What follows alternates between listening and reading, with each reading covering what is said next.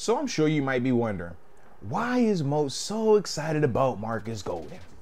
He didn't even have this crazy statistical year last season. Why do I get so excited when I watch Markus Golden on tape throughout his career?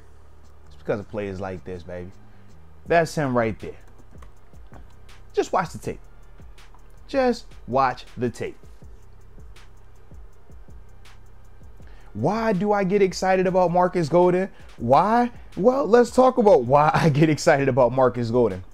The fact that he's in a 9 technique right here, aligned outside the tight end, 9 technique, okay? And cool, I would love for him to be outside force on this thing, but based on their call and the way I see 25 and 3 shifted, I feel like his responsibility is this C gap. But that's ultimately the alignment he's taking because of the empty formation. But the thing is beautiful is this, man. All right, cool. Play starts. All right.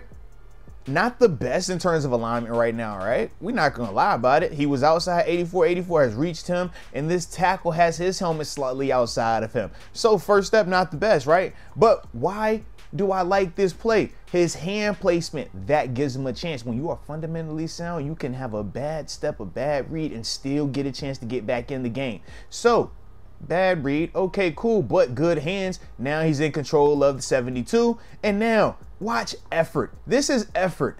This is effort, baby. Go get to the ball. I don't care what it looks like. I don't care about the details. I don't care that you stepped wrong. I don't care that your eyes whipped back. I don't care that 2 people almost reached you. Use your hands, get off a block, and go get the ball, carry it down. And that's ultimately what he does right there.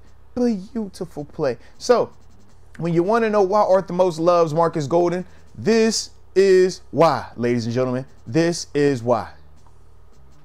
So you guys let me know your thoughts on Markus Golden, man. But either way, you know I appreciate you for tuning in. And until next time, baby, peace.